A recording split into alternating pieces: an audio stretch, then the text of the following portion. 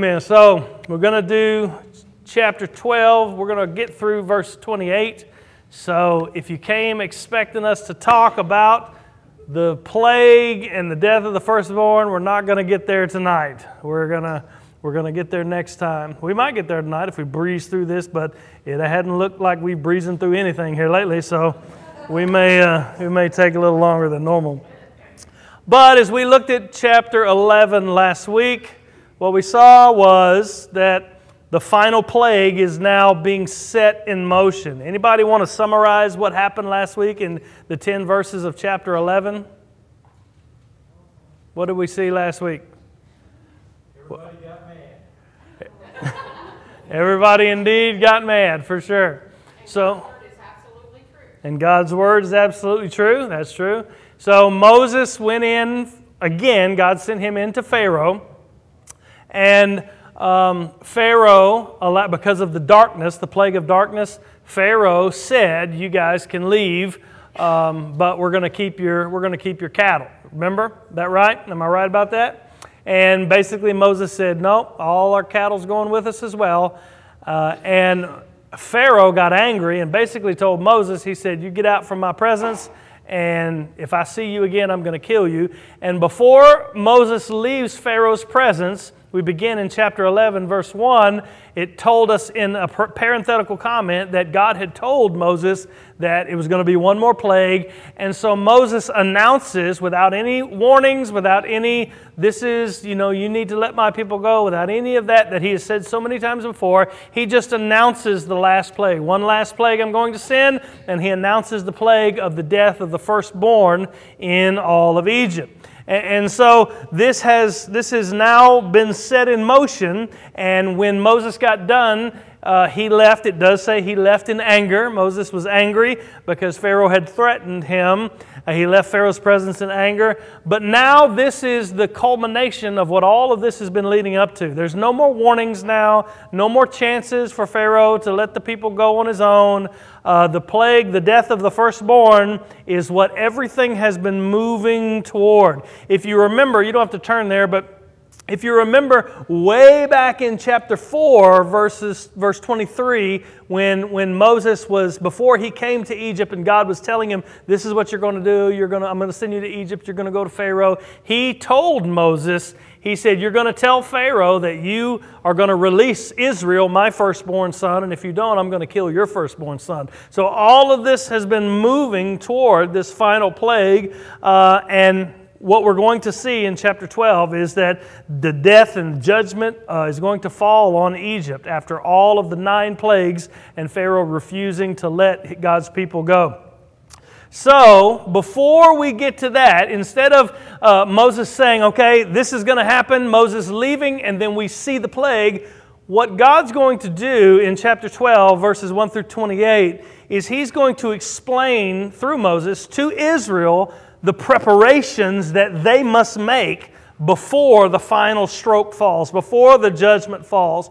And we're going to look at those preparations. This is a section of Scripture that you probably know very, very, very well. Many a sermon have been preached on it, so we'll probably have lots of comments and lots of questions as we get into it. So let's just read verses 1 through 13, just so you get the general gist of what's going on, and then we'll back up and we'll go through the whole thing. So, what happened? That's not right. This month shall be... Oh, okay, it's different over there. Hey, but that's cool though, ain't it? Okay. I was looking for that and I didn't see it, and I thought, well, it's different. Okay, it says, "The Lord said to Moses and Aaron in the land of Egypt, 'This month shall be for you the beginning of months.'" Remember, they had just come out of Pharaoh's presence. "It shall be the first month of the year for you. Tell all the congregation of Israel that on the 10th day of this month, every man shall take a lamb according to their father's houses, a lamb for a household. And if the household is too small for a lamb, then he and his nearest neighbor shall take according to the number of persons, according to what each can eat. you shall make your count for the lamb. Your lamb shall be without blemish, a male, a year old. You may take it from the sheep or from the goats, and you shall keep it until the 14th day of the month, when the whole assembly of the congregation of Israel shall kill their lambs at twilight. Then they shall take some of the blood and put it on the 2 doorposts and the lintel, which is, the crossbeam at the bottom of the house, or is that at the top? Is that at the top? That's right, sorry. And of the houses in which they eat it, they shall eat the flesh that night, roasted on the fire with unleavened bread and bitter herbs. They shall eat it. Do not eat any of it raw or boiled in water, but roasted, its head with its legs and its inner parts, and you shall let none of it remain until the morning. Anything that remains until the morning you shall burn. In this manner you shall eat it, with your belt fastened, your sandals on your feet, and your staff in your hand, and you shall eat it in haste. It is the Lord's Passover, for I will pass through the land of Egypt that night, and I will strike all the firstborn in the land of Egypt, both man and beast, and on the gods of Egypt I will execute judgments. I am the Lord. We'll stop there. We're going to go through 28, but we'll stop there. So what's happening here is Moses has just left Pharaoh's presence. He's announced the final plague that's coming. Pharaoh got mad. We saw it again, that his heart was hardened and he refused to let them go. God knew it was going to happen. God told Moses this is going to happen. And then as Moses is leaving Pharaoh's presence, the final plague announced, God comes to Moses and he says, okay, the final plague's coming.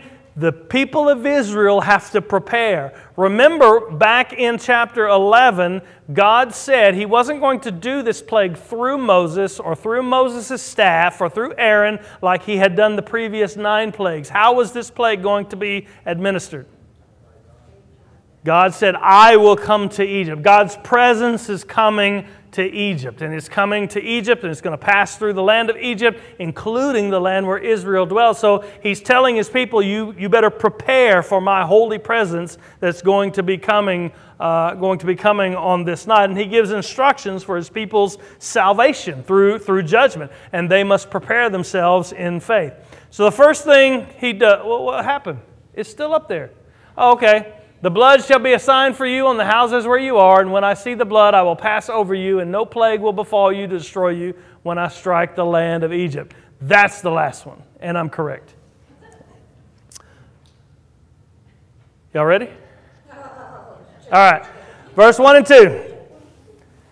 He says it's about to happen, and the first thing that He tells Moses to tell Israel is, the Lord said to Moses and Aaron in the land of Egypt, this month shall be for you the beginning of months. It shall be the first month of the year for you. So He's saying what's about to happen right here is the firstborn of Egypt is going to die, but at this plague, Pharaoh is going to let them go. God already told Moses, one more plague and Pharaoh will let you go. They will be freed.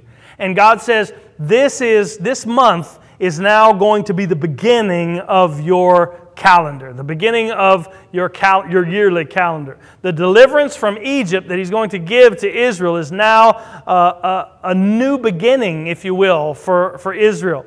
From now on, every time they look at the calendar, they're going to remember this event. It'll be a defining moment. The Exodus is a defining moment in Israel throughout the entire Old Testament in the life of Israel. In the rest of the Old Testament, all through the prophets, all through the writings, you're going to hear God say through His prophets, through His people, I am the God who brought you out of Egypt. I am the God who saved you out of bondage. This event, the Exodus, is going to define God as the God who saves His people to them. It's going to be the event that defines His people as God's people whom He delivered out of slavery, out of bondage. And here we see it's going to also define a new start for them, a new way of seeing time, I guess. It's going to begin their calendar. We have a similar way of marking time by God's covenant, don't we? What is it? Huh? I can't, man, I'm sorry. He said Easter. We can look at Easter the same way that they looked at that. Yes, that's actually Okay. It's at least at Easter. That's true too. Huh? Jesus. Say. Oh, Man, I'm having trouble. I'm going to clean these things out here. The birth of Jesus, yeah. So I don't know if they teach this in school anymore, but it used to be BC and AD. Now it's BCE and CE, which don't make no sense to me. But BC, before Christ, and what does AD stand for? Anybody know?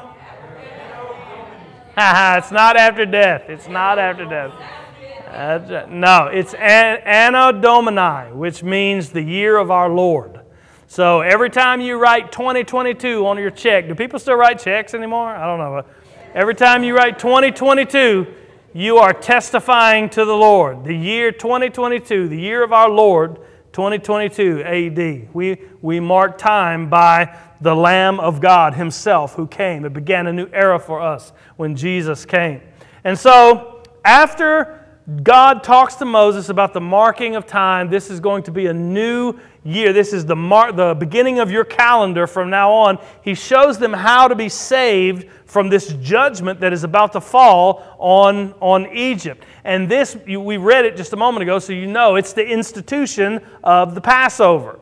It's the Passover points forward to Christ and to the Lord's Supper. The meal and the sacrificial lamb demonstrate God's salvation on several different levels, and we'll talk about that. And He gives it as we were reading it, I'm sure you saw that He was giving it in very detailed instructions. Like, it wasn't just, hey, go get a lamb and eat it one night when I come. It was very detailed as to how you were to do it and the way you were to do it and what time you were to do it. It was very detailed through this because it is a serious thing to come into the presence of a holy God. Something serious was about to happen. God was going to visit Egypt, and they must prepare for His presence.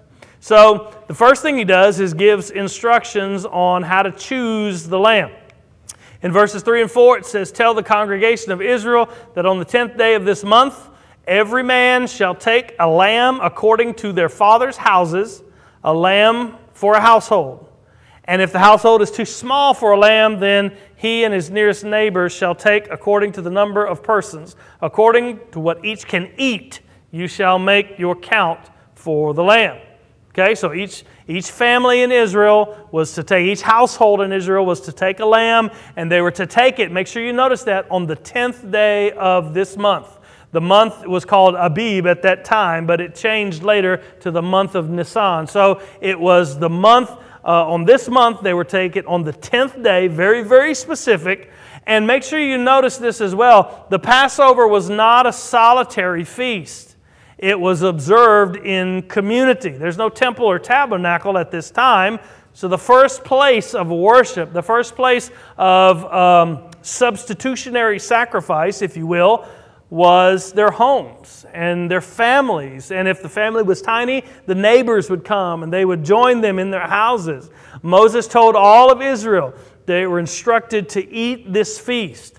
This is actually the first time that the Bible uses the word congregation for Israel. You see Israel becoming a nation. They are a nation of people, but He's going to lead them out and make them His nation. And so the whole congregation of Israel would gather in their homes or in their neighbors' homes if they had small families, and they were to take a lamb, and they were to choose the lamb and take him into their house on the 10th day of the month. They're to share a single animal. Make sense? Questions, comments? No? And they were dependent, it was the number of people that would eat the lamb was dependent on how much one person or the people there could eat. So the point really is that everyone in the house had to eat the meat of the lamb, and all of the lamb had to be eaten. We're going to see a little later that if any's left over, they had to burn it. So the eating of the sacrificial lamb, how does that point to Jesus Christ? Come on, that's an easy one. His word, Jesus. Huh? Jesus, His word. Yeah, how does it point to Jesus? The Last Supper. But Jesus is also Jesus instituted the Last Supper at the Passover. Huh? Yeah, we hadn't got there, but you're right. She said it's a male without defect. That's right. Jesus, what I'm looking for is Jesus is the Lamb of God that takes away the sin of the world. He's the Lamb of God. That's how it points to Christ. And the eating of the Lamb of God, did Jesus ever say anything about eating Him as the Lamb of God? Didn't he? John chapter 6, remember it? Jesus said to them, "Truly, truly, I say to you, unless you eat the flesh of the Son of Man and drink His blood, you have no life in you. Whoever feeds on my flesh and drinks my blood has eternal life, and I will raise him up on the last day. For my flesh is truly food, my blood is truly drink. Whoever feeds on my flesh and drinks my blood abides in me, and I in him." He's talking about, now, he didn't mean literally eating His flesh. He was talking about Himself being the Passover lamb, being the bread from heaven. He was talking about Himself as the substitute, as the sacrifice. And so they're to choose a lamb, and now they're told how to select it, what the qualifications were, and how to kill it. He says, "Your lamb shall be without blemish, a male, a year old. You shall take it from the sheep or from the goats, and you shall keep it until the 14th day in this month, when the whole assembly of the congregation of Israel shall kill their lambs at twilight." So there's a whole lot of information there, specific information. The lamb, you're right, Miss Susan, should be a spotless male. You remember last week we had that discussion about whether firstborn meant firstborn or firstborn son? Well, I think this is the answer. It meant firstborn son. First of all, it was a masculine noun, so that kind of lends it. But the substitute for the death of the firstborn in that house was to be a male lamb. So in my mind, and I'll take correction if somebody can show me, but in my mind it was the firstborn son that was, and that's why it was translated so in our English Bibles that way so many times, because the lamb had to be a male. It had to be not just a male, but a spotless male. Why did it have to be spotless? Without blemish. Yeah, because it points to Jesus, but it was a sacrifice. It was a substitute. It wasn't just a meal for sustenance, like, okay, you guys, we're fixing to leave, so let's all, it's like we do with our kids. Make sure you eat now before we leave. We're not stopping. It wasn't that kind of meal. It was a meal that was a substitute for one who was going to die. The lamb was going to take the place of the firstborn dying in that household. And the lamb was going to be killed, the blood put on the door, and God would pass over that house because a death had already occurred in there. It was a substitute. It was a sacrificial meal, and sacrifice, as we see all through the Levitical law, all the way up to the fulfillment in Jesus Christ, must be spotless, must be perfect, must be without blemish. And so He gives them, you take it from the sheep or the goats, but it has to be a male, has to be a year old, has to be without blemish. And He says you're going to keep it until the 14th day of the month. When were you to select it and bring it into your house? The 10th day. So how many days did you keep? You had to keep, good math skills, everyone. You had to keep it 4 days in the land. The lamb had to be killed at a certain time, kept it until the 14th day, and they would keep it 4 days, and it had to be taken care of. It wasn't just like put it over in a corner and leave it. It had to be taken care of. It had to be kept healthy, because remember, sickly animals didn't qualify for a sacrifice. So it had to be fed, it had to be nurtured, it had to be taken care, it had to be taken care of. What was the importance of selecting it and taking it in on the 10th day and then sacrificing it on the end, at the end of the 14th day? Anybody know? You invest in it, you grow attached to it. Maybe so. That's a good point. He said you invest in it, you grow attached in it. Can you imagine the little kids, like, oh, look, the lamb's in the house. Oh, what? We're going to do what? Yeah. So the first real trouble I got in as a pastor and a youth minister was I came up with this. I had a lesson for the youth group. It's probably 40 kids in this youth group. And I had this great lesson based on, there's lots of good sermons based on the blood on the doorpost and the blood of the lamb and all that. And so what I had was an object lesson. What I did was I took this stuffed lamb, like a lamb that you would find, and I before I went in, I cut all the stuffing out of it. Took all the stuffing, and I took Ziploc bags, and I put red food coloring all in the Ziploc bags, and I put them all up in the lamb, And, you know, and so I was walking around showing them, like, we take this lamb in our house, and the Israelite, and I was being just as sweet and as kind as I possibly could, and we nurture the lamb, and we take care of the lamb when it's in our house. And then on the day that God said, and I pulled a box cutter out and went, and I had a tarp on the floor. It's okay.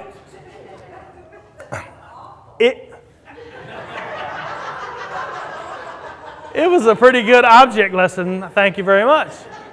I wanted them to see that sacrifice was bloody. It was not a beautiful, you know, it's not a beautiful romanticized. It was gross and it was bloody, and it was, if you walked into the tabernacle or the temple after months and years of sacrifice, it stunk and it was nasty, and the whole thing was the necessity of our sin, which is gross and nasty, being atoned. The only thing I wasn't planning on was all the kids, when the lamb was laid out in the floor all bloody and gross, they all took their phones out and took pictures and posted them on Facebook, and the stuffed lamb looked like a real animal in the picture. So all the people in town thought, what are they doing out there at that church? They sacrificing animals. It took a while for me to live that one down. But it must be killed, they said. This is, I mean, I don't know how many of you guys are farmers or country people and, you know, raised slaughtering hogs and chickens and stuff. It's gross. It's not pretty. It's not, and they're doing this in their house. They're doing this with their family. They would kill their lamb at twilight. Most people that I read thought that twilight would be anywhere between 3 o'clock and 5 o'clock in the evening as the sun was going down. And so these lambs would have been slaughtered roughly at the same time that Jesus was crucified. And that's the point, that He is the Passover lamb. And you look in the New Testament, it was at the time of the Passover that Jesus went to the cross. And there were some, I don't know how this works, and I don't know, depending on how you count the days. You know, the Jews counted days differently than we do. They counted them from sunset to sunset, you know, which is a little different than the way we counted them. But there were several people that made the connection that Jesus rode into Jerusalem 4 days and then sacrificed and then crucified, just like the Passover lamb. That only works if you count the days the way the Jews did and not the way we do. But it's very, very interesting, and it's for sure that this is, you know, Paul says that Jesus is our Passover lamb, so this points to Him. And what were they to do with the blood? They were to smear it on the doorpost. She'll take some of the blood and put it on the 2 doorposts and the lintel of the house where they eat it. There shows that this is a substitutionary death. Death was coming to every house in Egypt. Let me say that again. Death was coming to every single house, Egyptian and Israel alike. Either the firstborn in the family was going to die, or a substitute was going to die in the lamb that was given. And that blood was smeared on the doorpost. It's going to say later, and as we read verse 12 and 13, that blood is a sign to you that I'm going to pass over your house. That blood would be shed. That's really the point of the cross, isn't it? His blood for mine. You know, His blood shed so that my blood and for my sin, my death doesn't have to be shed. That blood would be shed, but it also had to be applied, didn't it? He didn't say just shed the blood and everything's going to be fine. He said you're going to take that blood and you're going to put it on the outside of your door frame. It's an act of faith, and we'll see that in a minute. Verse 8 and 9, he says that it must be roasted and eaten with unleavened bread. Must be eaten in haste, he says. Must be eaten with, why roasted? Why roasted and not boiled? What does it say? Roasted on fire, unleavened bread. Do not eat any of it raw or boiled in water, but it has to be roasted. Why? Anybody know? I don't have a perfect answer, so just tell me what you think. Yeah, there were several people that said it was because, you know, the Israelites weren't allowed to eat the blood. They were supposed to slaughter animals a certain way in order to eat it, but all of the food laws hadn't been given yet, so they probably weren't aware of all those things. But he says, okay, this is how I want you to cook it, how I want you to prepare it. It is to be roasted, and it's it's also, there were several that said the roasting of it kind of symbolized the suffering of the Messiah and the Passover lamb. That may be true, but I don't know how you would prove that from the text. I don't know how you would make sure of that. But what about unleavened bread? That's an easy one. Why unleavened bread? Huh? Yeast represents sin. How'd you know that, Linda? Yeast represents corruption, indeed. We'll see that in a minute. But also, you got to hurry up. You ain't got time to be letting your bread rise. That was the point. He said, you're going to be eating this. You're correct. You are right. It's going to say that here in a minute. But yeast was, you didn't have time to let your bread rise. You were going to eat it unleavened. You were going to eat it with bitter herbs. Some of the people that I read this week said that the bitter herbs was a reminder of the same word, bitter service, that Pharaoh put upon the Israelites in chapter 1. Roasting, eat it quickly, eat it with unleavened bread. And in verse 10, he said it must be eaten entirely. The whole lamb was their salvation, not part of the lamb, not a piece of the lamb. It must be eaten entirely. It said, you shall let none of it remain until the morning. Anything that does remain until the morning you shall burn. And he says, in this manner you shall eat it with your belt fastened, with your sandals on your feet, with your staff in your hand, and you shall eat it in haste. It is the Lord's Passover. So the idea is, the picture is that this lamb was their substitutionary sacrifice, and it was the whole lamb that was the sacrifice, not just a piece of the lamb. So all of the lamb had to be eaten. All of the lamb had to be eaten, and anything that was left over that couldn't be eaten, they were full or whatever, it had to be burned outside. It had to be burned in the fire that they were roasting the lamb on. This is a communion meal. So when the meal's over, the communion's done. It's not a meal for sustenance so they could save it for tomorrow or save it for later. They would have to depend on God to feed them as they left Egypt. And they were to demonstrate their faith by eating it in haste. They were to show their trust in God's promise by arranging themselves to be prepared to leave. Now, I want you to remember, we've heard this story a million times. You all know the story. You all know, you've heard this a bunch of times. They were to eat, with their sandals on and their loins girded and their staff in their hand and all that kind of stuff. But think about how you would take this as an Israelite there in Egypt. I mean, remember, they've been in slavery 430 years. Everybody there had been born into slavery, had known nothing else ever in their whole life.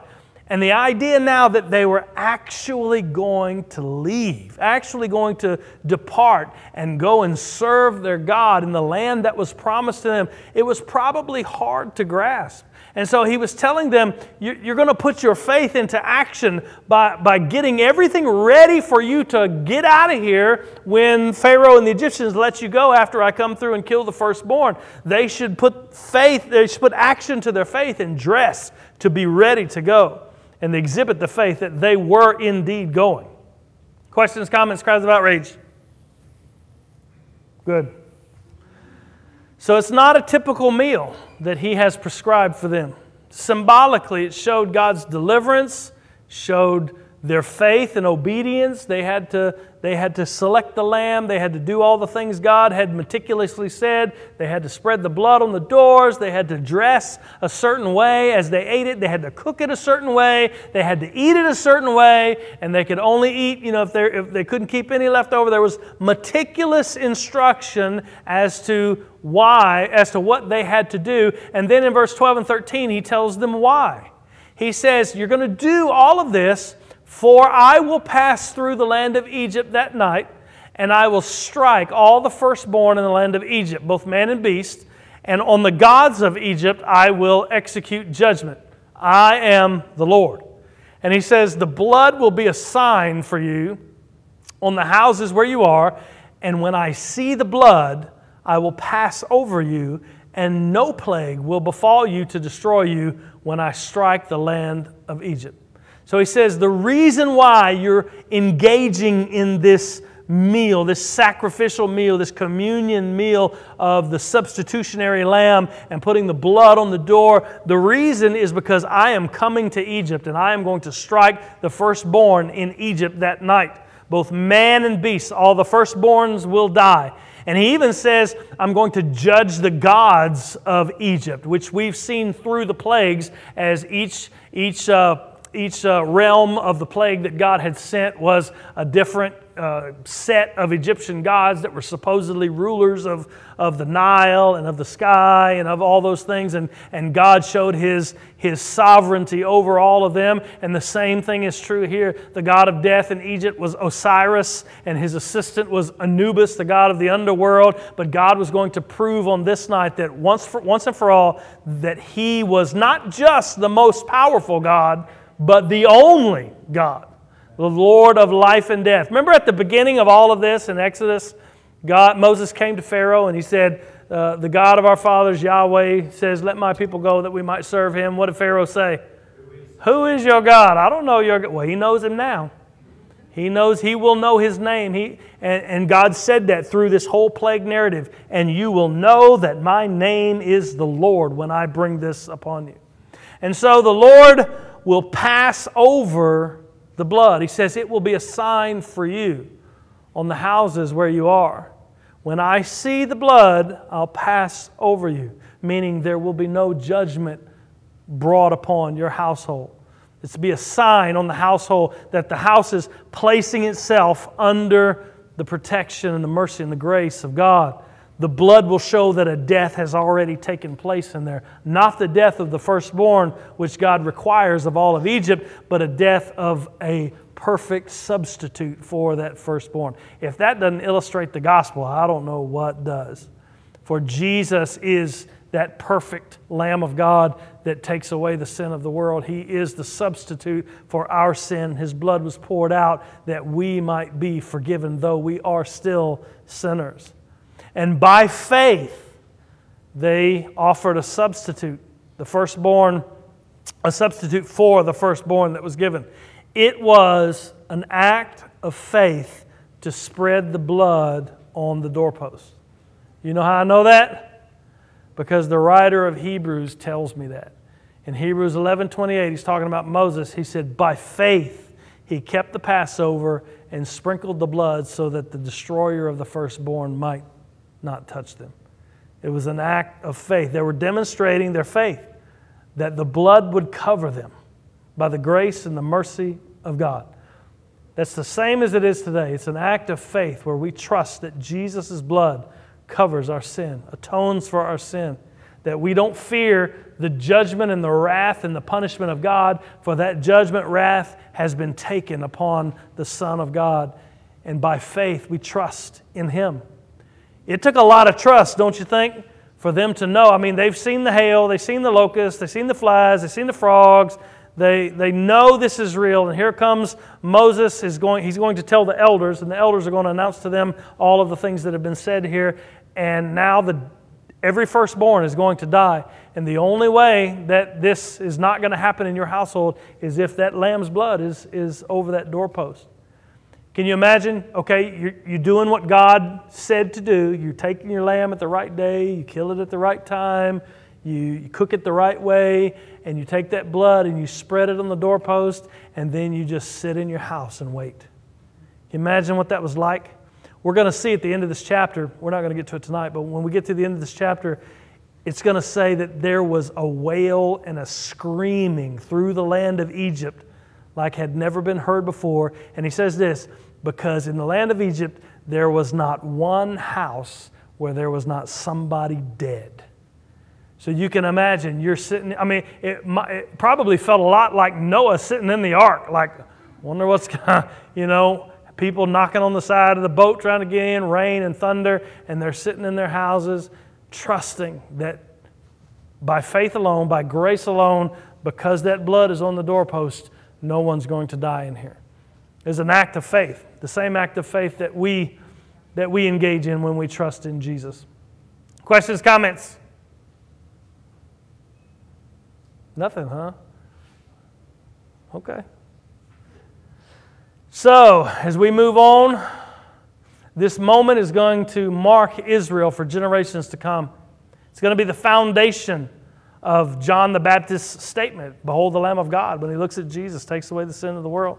So after explaining how to be saved from the judgment by taking a lamb and cooking it the right way and spreading the blood, God then tells Moses that this event is going to not just be for one night, the Exodus, it's going to mark a yearly remembrance in Israel's life even after they come out of Egypt. And beginning in verse 14, he gives them instructions for celebrating the Passover in future generations and celebrating the Feast of Unleavened Bread in future generations.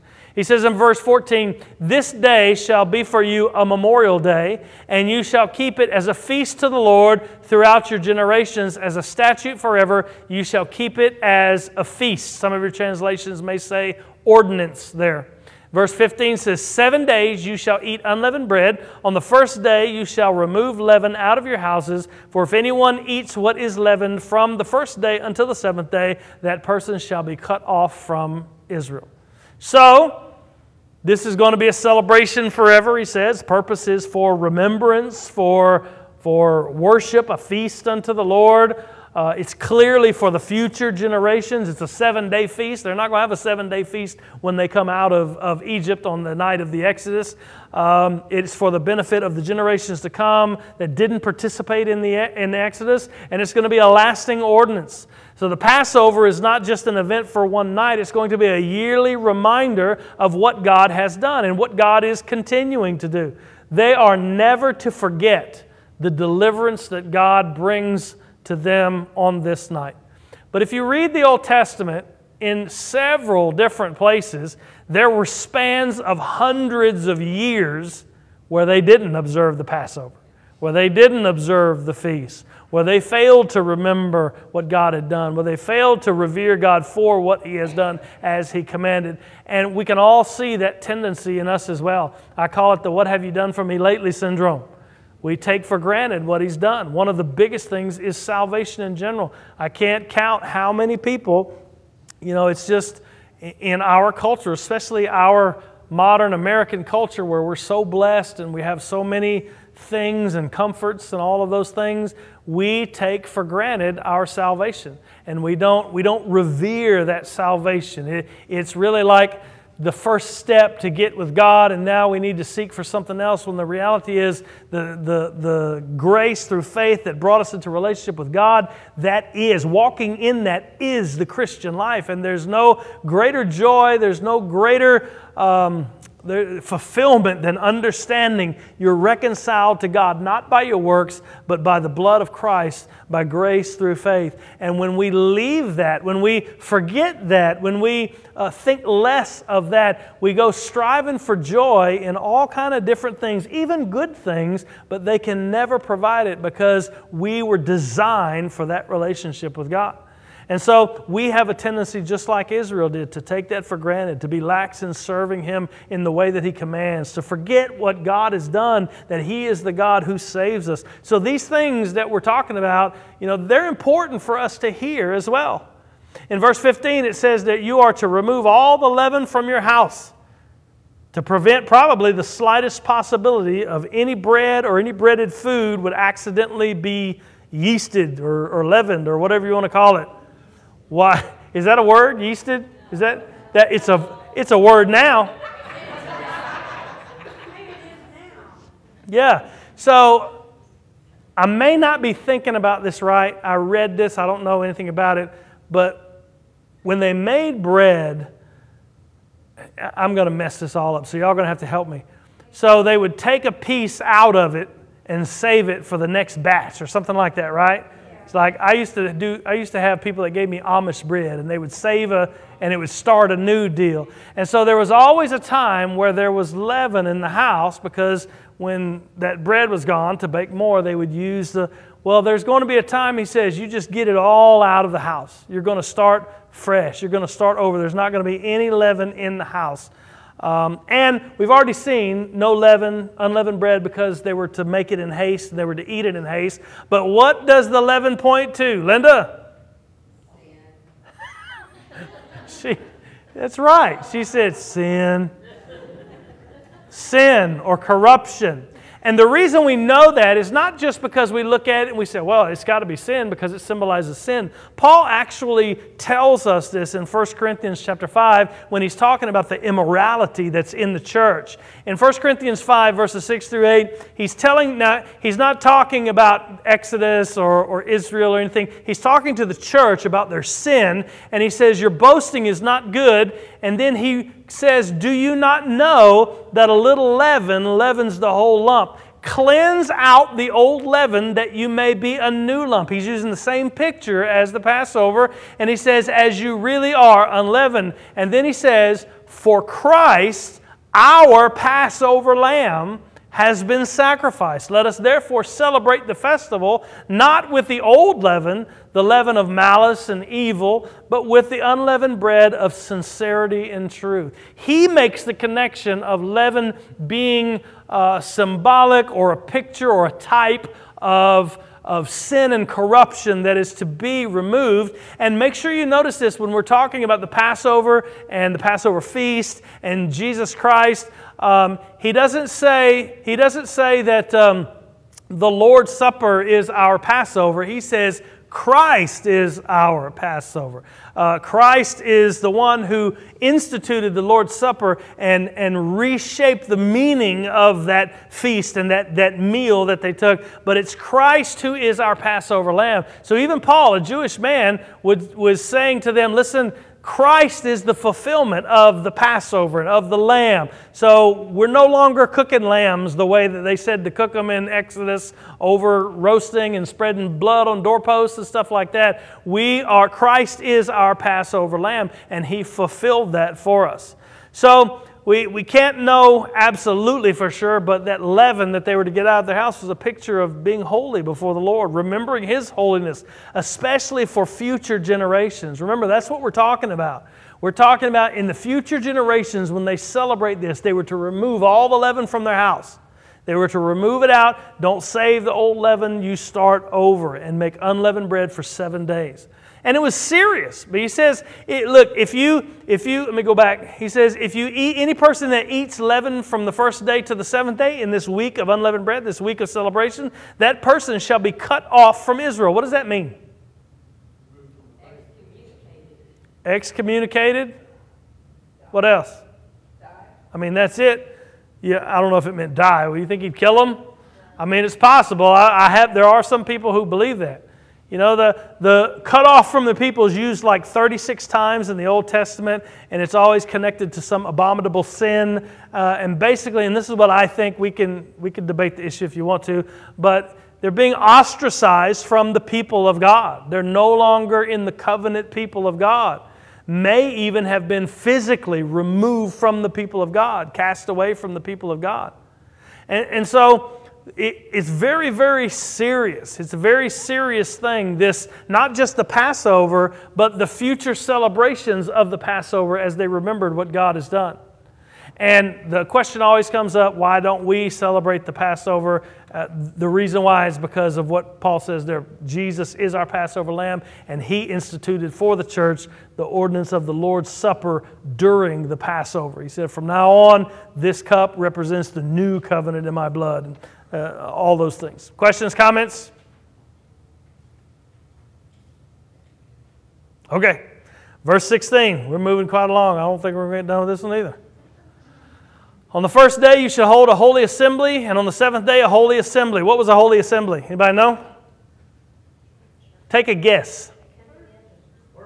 Yeah, they would worship. It was a day of reverence, a day like a Sabbath day. It was devoted to worship, devoted to the Lord for commemoration, for remembrance. So on the Feast of Unleavened Bread, as they celebrated the deliverance God had given them on the first day, and on the seventh day, they would have a holy assembly. And it could be that God just wants their full attention upon Him. Set all else aside and devote themselves to Him. They're eating unleavened bread in remembrance of the Passover all week long, and the first and the last day of the Feast of Unleavened Bread would be days dedicated to the Lord, devoted to His service for remembrance and for worship.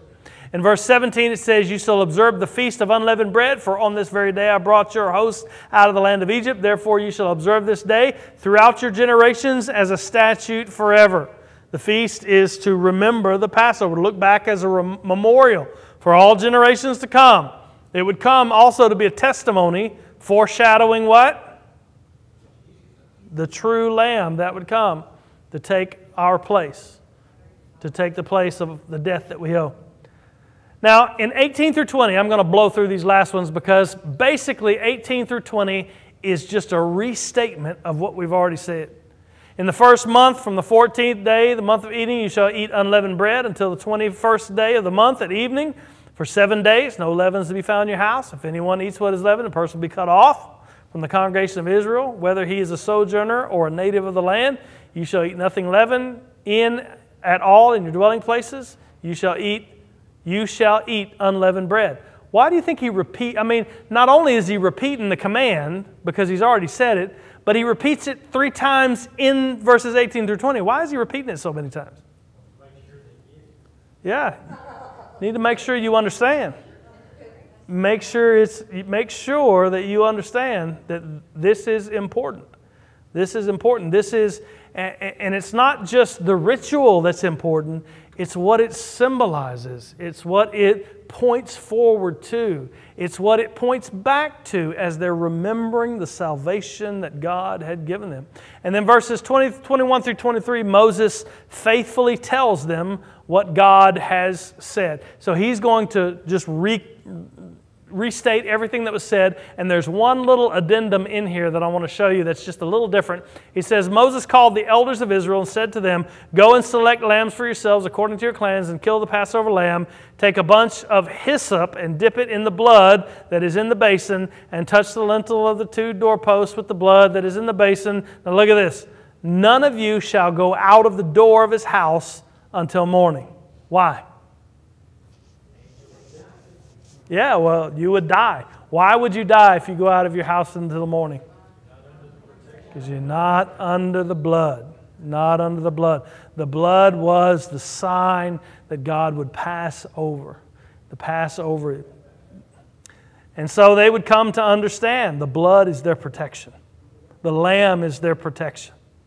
Is their salvation. The blood would be their salvation, so God would pass over them. And listen, Israel deserved judgment just like the Egyptians did.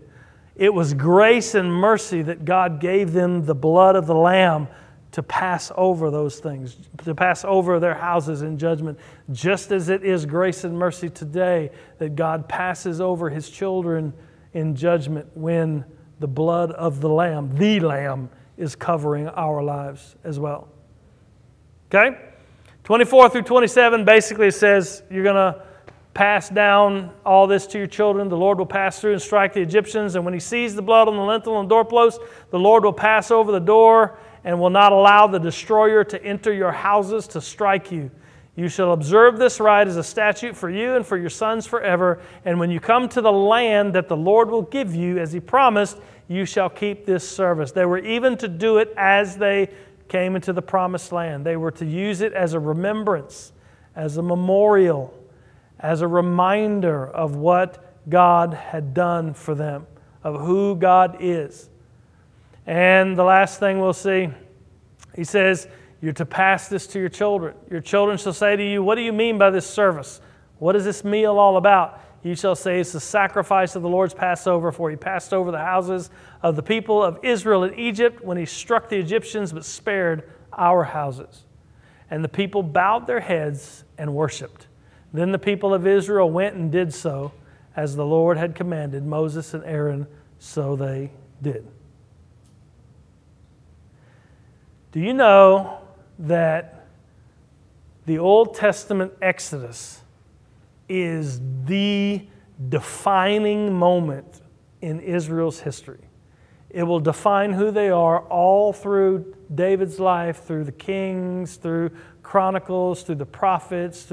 It will define who they are in the Passover and the feasts of unleavened bread, and it will define who they are, who their God is to them. And all of it was intended. It was intended by God to point forward to the Exodus that we still celebrate. Did you know that we still celebrate the Exodus? The true Exodus? You know how I know that? Because it says so in Luke chapter 9. I love this. Jesus is on the Mount of Transfiguration. And he was praying. As he was praying, the appearance of his face was altered, and his clothes became dazzling white. And behold, two men were talking with him, Moses and Elijah, who appeared in glory and spoke of his departure, which he was about to accomplish at Jerusalem. Just based on the context of what you know about the gospel and what's going to happen in Luke, what do you think he means by his departure, which he was about to accomplish at Jerusalem? What's he talking about there? He's talking about the death and resurrection. Do you know what Greek word is translated departure? Can you guess? Exodus. Moses and Elijah, who appeared in glory and spoke of his exodus, which he was about to accomplish at Jerusalem. The Exodus is a picture of the gospel.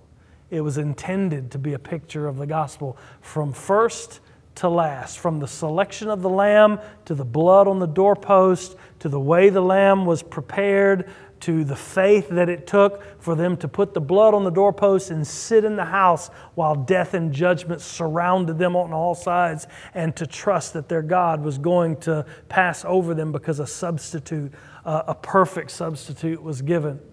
And Luke, in writing his gospel, talks about Moses and Elijah. This is Moses here, standing with Jesus. Moses and Elijah, they really were Moses and Elijah.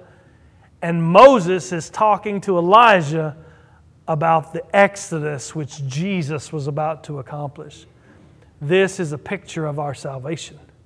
And it's just as important for us today. And we engage in it the same way that they did. By grace through faith, we are given a lamb to be our substitute. And that lamb is the perfect substitute. And his blood covers our sins so that judgment, punishment for the children of God under the blood of Christ will never come. Not in this life or the next. He may discipline you when you sin, but punishment for your sin was taken upon the Lamb of God on the cross. Questions, comments, cries of outrage? Okay, next week we get to see all the firstborn die. All right, let's pray. Father, we do love you, and God, we thank you. There's so many times where we're just like Israel, and we forget. We forget to commemorate your salvation that you've given us. We forget to worship you for who you are. God, if you never blessed us with another blessing in this life, you have given more than we can ever praise you for in the salvation through your Son, Jesus. God, we thank you for the reconciliation that you have brought by taking us upon yourself, adopting us into your family, not because of our works, not because we're good, but because Jesus Christ died in our place. He was raised from the dead so that we too may be united with His life and have that life eternally. God, we come tonight in remembrance, just to glorify your name for who you are. We come to glorify you and to thank you for the salvation that you have so freely given. We thank you that it's not of us, it's not anything we can earn nor maintain. It is a gift of grace. And God, we thank you that the blood covers our sins. God, we thank you for the gift that you've given. Help us to remember it. Help us to honor you for it. Help us to walk in it. We thank you in Jesus' name. Amen.